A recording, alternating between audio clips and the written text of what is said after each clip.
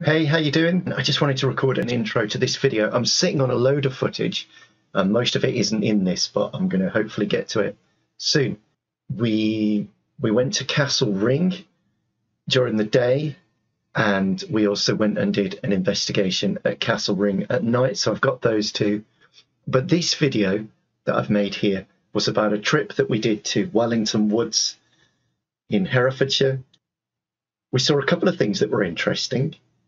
There's a very, very long distance shot of Dinmore Manor, which was actually, it was a Templar hospital, Knights Templar, as in Da Vinci Code. So I'll try and make sure you've got some photos up now so you can see Dinmore Manor that isn't from like a million miles away. So I was using the GoPro. Dinmore Manor. Somewhere about halfway through this video, we go past a big black and white house, and it is apparently famous as being the place where Owain Glyndwr died.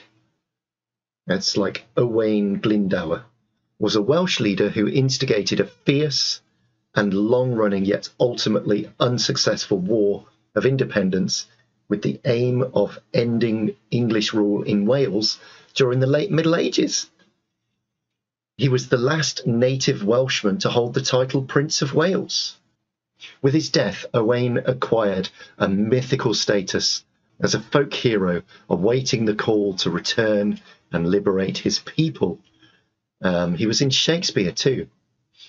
Nothing certain is known of Owain after 1412.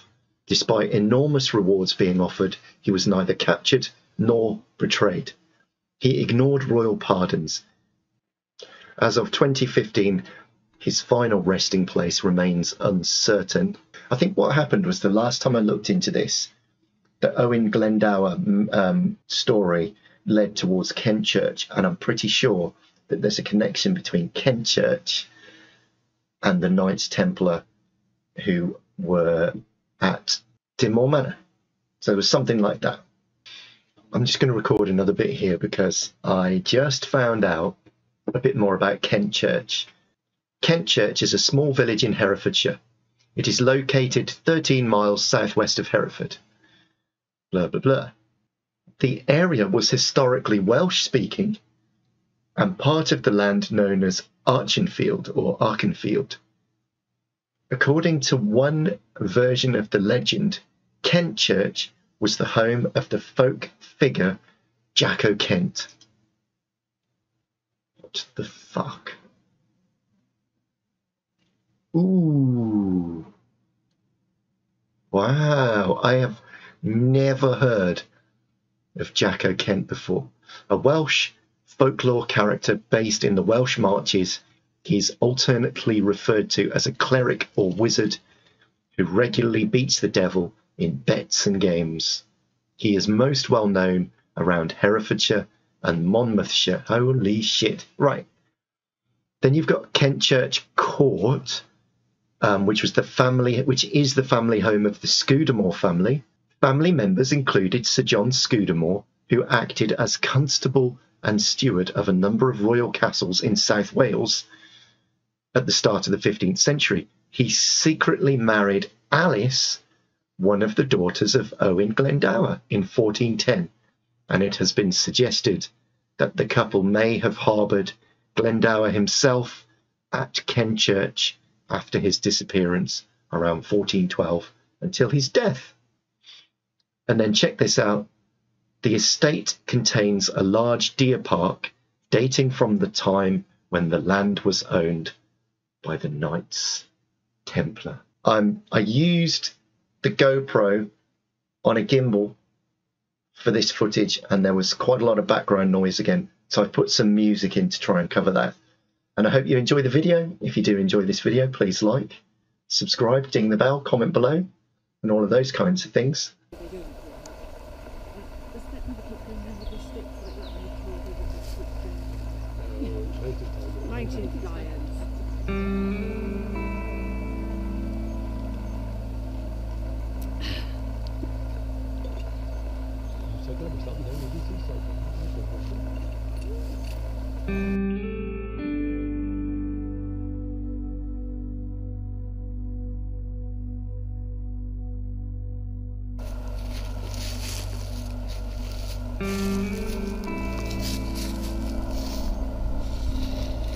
So this is Wellington Woods, right?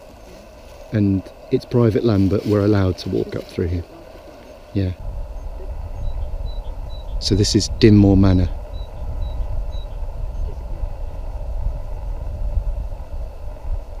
Wow, it's beautiful.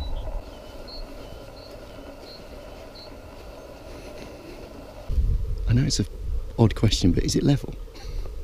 It is level, isn't it? Yeah. You're going to get the shooting seat in as well. Yeah. So it's called a shooting seat, right? Mm-hmm. And it's for shooting deer, because they don't look up. You don't look up,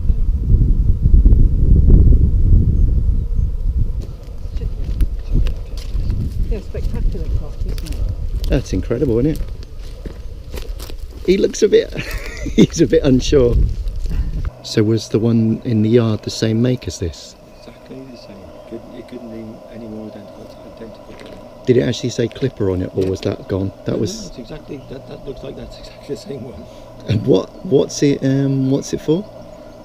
So what you did is you feed straw into it, and you see that thing round there.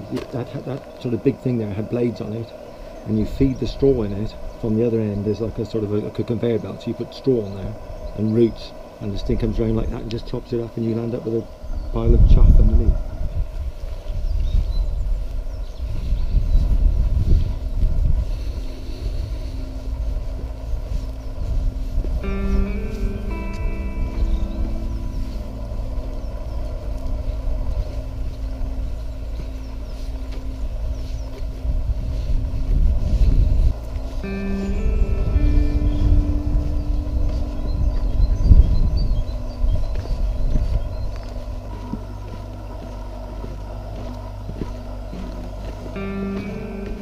Yes, I remember.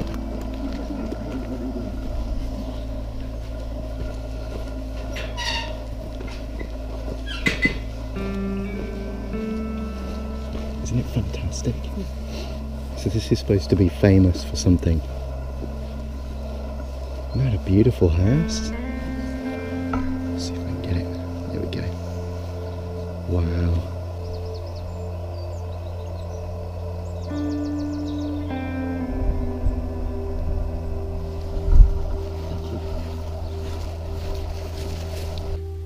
That's amazing, isn't it? Ooh.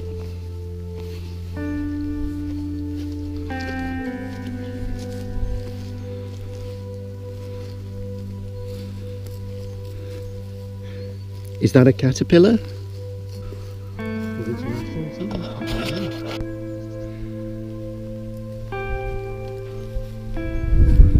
Amazing. Wow. That's got a lot of potential, hasn't it?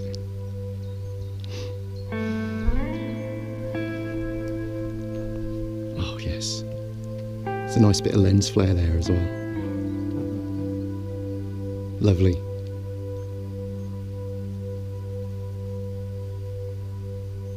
Yeah, you probably find it was a keeper's cottage once or something like that, a woodman's cottage.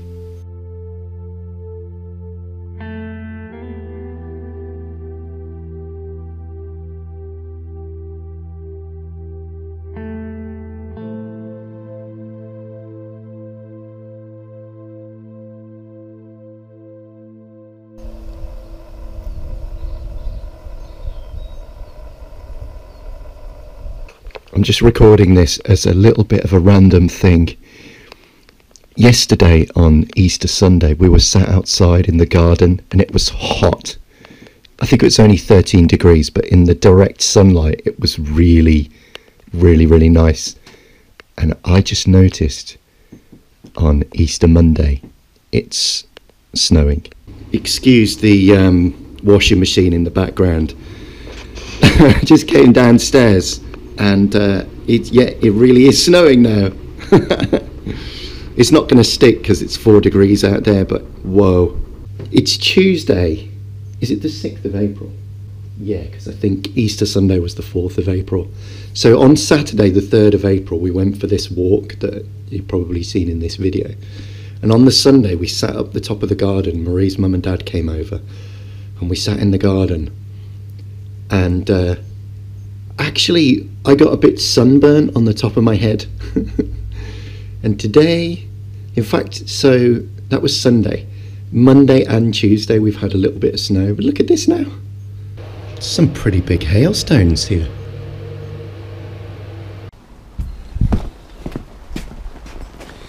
This weather is so strange. Listen to that.